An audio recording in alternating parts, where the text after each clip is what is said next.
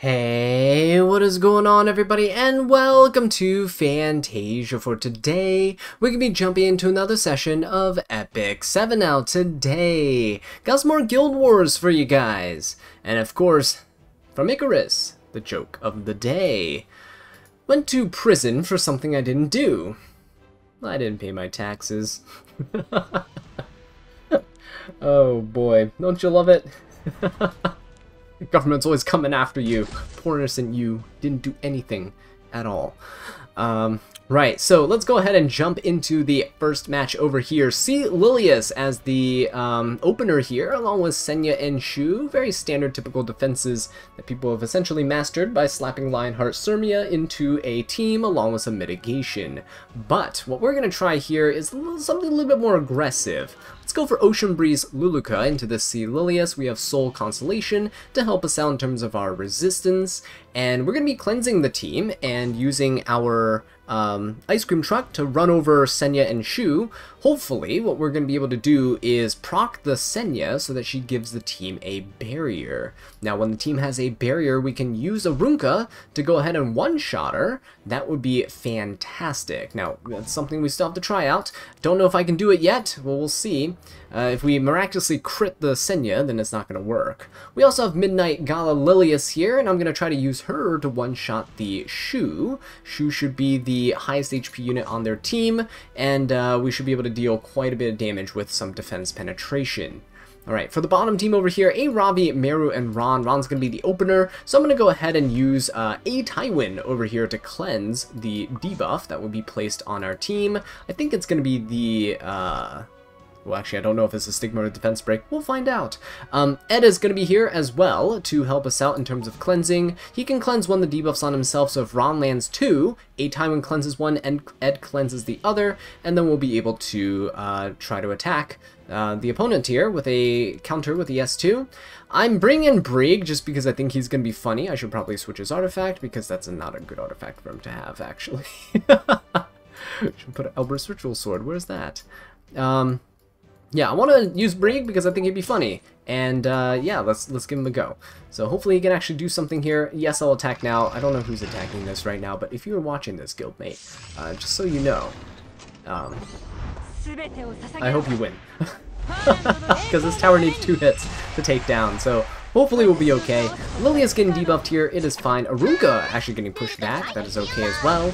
We're just going to go ahead and do this. And, actually that is not okay, because what Senya's going to do is Senya's going to kill. Or, sorry, you're going to provoke my Arunka, and that's not going to be good. Alright, but anyway, we pushed up the ooh, actually, that's kind of bad.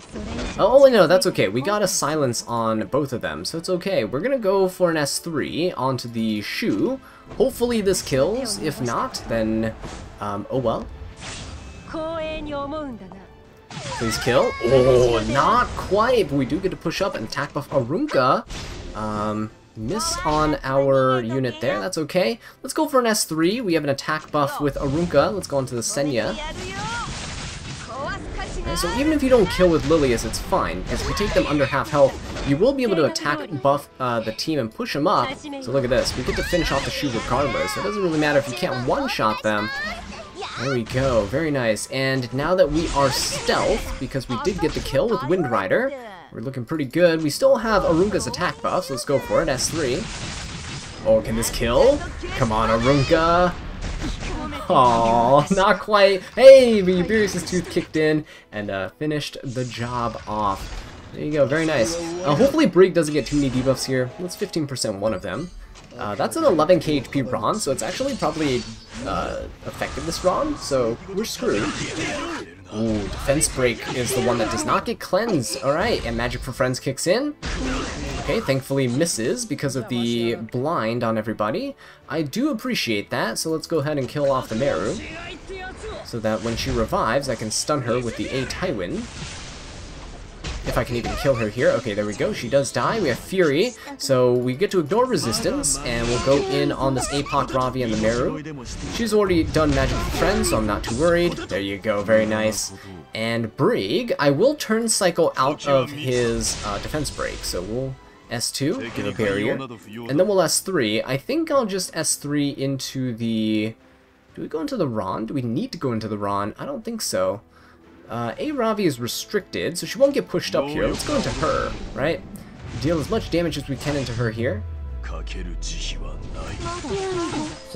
that's pretty good damage. Alright, and we'll just keep hitting this APOC. Just because she's stunned and restricted, we'll get rid of her fighting spirit. Ed's gonna get hit by the Ron. That is okay. We'll provoke the Ron. Oh, never mind, we're not provoking the Ron. We might be in a little bit of trouble. Let's hit the Meru, get rid of her. SL dual attack that we didn't need. Alright, and now Brig. Can Brig finish off this APOC lobby? Oh, yes, he can. Oh, that is beautiful. Can we provoke? There we go. Beautiful. Oh, come on, Brig. Great. I love it. Absolutely beautiful there. And there we go. Finish off the tower. Very nice. Alright, so that is it. Let's go into round number 2. Alright, so jumping into the third tower, let's take a look at this one right here. I'm saying third, actually, it's our second match, but the top tower actually fell while I was recording the bottom one, so yeah, we'll be able to open up the stronghold and attack that for our last fight. So for this one right here, we got Mort, Karina, and Aiden. And so I'm going to bring in a secret little weapon I've been working on here, Straze. That's right, with Benimaru's Tachi. Got 1k defense, 10,000 HP. Got some attack and crit damage. It's enough to kill basically every tank here in the game. So we'll be using him to open up, and hopefully he'll kill the Great Mortelix. When he does that, Closer Charles will get pushed up. Karina's also going to proc and use a barrier. But Closer Charles will get to get pushed up, and he will be great because he can attack buff the team with his S3. Hopefully his evasion will help him not die to Karina, but hey, he's never dodged before in the past, so we'll see. And Arunka will also get pushed up. She'll have an attack buff, and she's great into Aiden, and she's also great into Karina, so she'll be there to kind of clean up the mess that is left by the Straze and Closer. For the bottom team over here, we got Landy, Rimuru, and Shu. So the Rimuru is going to be great for attacking my Crow and just kind of weakening him. Over here, oops, my cat is walking at my keyboard right now, so that is fun. So yeah, it'll weaken him, and then his HP will get low. We can try to nuke somebody. We also got Lilius right here. So Lilius is going to be great for nuking down the Shu. Hopefully we can get the Shu at the start of the match. And we got Bihu as well. Bihu is going to be the opener. He's faster than everyone else. And his goal here is basically to put the unbuffable on Rimuru, make sure he can't steal a bunch of buffs. If he cuts, it's fine. But yeah, if he cuts after Lilius, it's fine. It's just we just don't want him to steal the buffs for his entire team. That'd be really bad, actually, if he stole Lilius's buffs. So yeah, let's go ahead and jump into it. See if it plays out as I expect it to, and if not, then we will wallow in shame. Alright, very nice. We have a fast Straze here. Let's go for the S3. It's uncounterable as well, so this Aiden won't be able to do anything. I don't know why anyone thought it would be a good idea to give Straze an uncounterable S3, but here we are. So Closer Charles gets pushed up ahead of everyone, and he also has an uncounterable S3. Don't know why anyone thought it was a good idea to give him an uncounterable S3, but here we are. Oh, we actually crit the Aiden too! Alright, let's see if Closer dodges. Probably not, I'm sorry, Closer. Yeah. See, guys, I'm just saying. Just saying. Wasn't making fun of him for nothing here, right? Just saying. Oh, it's a counter Aiden! Whoa, that could have been really bad there. Alright. This Arunka is not going to go before the Karina, so we're going to have to strip the buffs off of this Karina here. Oh, it's a counter Karina too! Oh my god, we are so screwed. Who has a counter Aiden? Like, actually counter set Aiden. That is insane. Alright, Closer's gone. Bye. That was awful. Come on, Arunka, you can't die to this Karino. Right? Right? Oh no. Oh no. Oh no!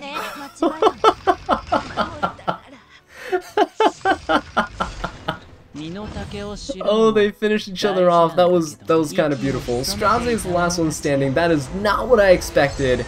Did not expect a counter set Aiden, let alone a a counter-set Karina that can hit Earth units, right? Holy! But yeah, this just goes to show you gotta account for the worst that can potentially happen in these guild wars. One shot that shoe right there. That, wait a minute, that means that first shoe that we fought. What kind of crack was that one on? We didn't one-shot that one. That's insane. Well, maybe because I had a vigor buff. It doesn't matter if it has a vigor buff. Wait a minute, we ignore defense. Very questionable, very questionable. Alright, let's go ahead and just nuke this Landy here. Missing 14k health, so it should be a good amount of damage. And Bihu's S1 should be able to deal a bit of burn damage too, right? There you go. Crown has pretty good multipliers. Oh, very nice. We got the detonation. There you go. Alright, and that's beautiful. So we'll just go for an S1 here. And there you go. Right? Lilias will always crit, so into units with anti-crit, into units like Landy who buff for anti-crit, she is also a fantastic option. But yep, second tower down, stronghold left to go. Alright, so for the third and final tower, we're actually not going to fight the stronghold. I'll show you. The stronghold is a bit weak, so I don't want to do that here for you guys. We're going to find something a bit more interesting though, and I think this tower here is going to be it. So we got a full light team on the first team, so that just means you get a little, I haven't done this in a while and I really want to do it, a little edited compilation of Dark Corvus just kind of smashing things, right? That's going to be great. Got Rowana here to give him a little bit of extra health. She's on Idol's Cheer. I'm too lazy to change her artifact, but it should help the Dark Corvus turn cycle a little bit. And we got Arwell to help with some of the mitigation, and just to keep him alive until he can get his S3, which should not take very long. On the bottom team, we got Para, Ida, and Summertime Assyria, so I thought, hey, bring in Yoha. She's going to tank the Summertime Assyria's hits, and that's perfectly fine. But here comes the fun part. We got Ed here. For, of course, the obvious reasons, debuffs and shenanigans, you're going to be throwing them right back. And yeah, Champion Zerato, speaking of throwing debuffs back, he's on a pretty good damage build, and I can put him on Proof of Valor so he can survive a little bit better. So now it's time to jump in and see if he does survive. Right, really looking forward to that second team right there. It's really rare that you get to have a bunch of fun like this in Guild Wars against some teams that you don't really see all that often. Let's see Lilias. We're resisting everything, so that's fantastic. Good for me, though. Alright, and we get to stun. So, I don't really want to stun here, but I just want to get rid of the debuffs from this Landy. I know you can't stun her, but you can get rid of the revive, you can get rid of the attack buff, or not. Oh, I see. This is a resist Landy and a resist Lilias. Gotcha. Gotcha. See, look, yep, I thought so. When she had 14k health, I was a little confused as to why she did not have that much effectiveness, but there you go. Maid Chloe is there helping out the team, and look at all that. Look at that Dark Corvus. Now the issue is, if Landy goes before... Okay, good. The Idol's Cheer helped out quite a bit there. Let's hit the Maid. Okay, good. Right, so I think we can go for it. There's no damage mitigation on the other side, so let's go into the Landy.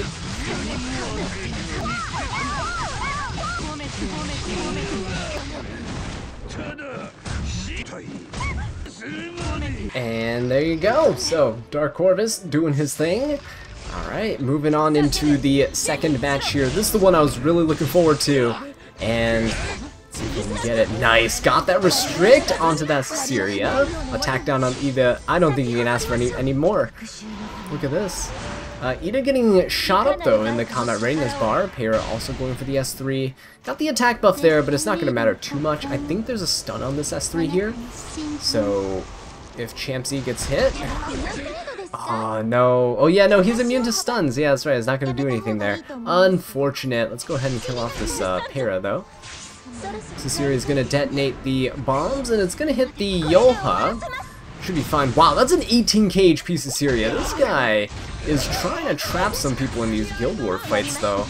Look at that. That's insane. Alright, let's go for an S3. Let's go ahead and finish off the... This is Syria. Even though we have an attack down, we should have enough to kill. There we go, very nice. And then Ida's going to go for an S2. This will cause Ed to equivalent exchange yet again. Although she does have a skill null. Hey, do we get to see No, don't do it, Ed. No! I wanted to see Champ Z's S3. Oh, that's fine. Good work, Ed, and good job, Champ Z.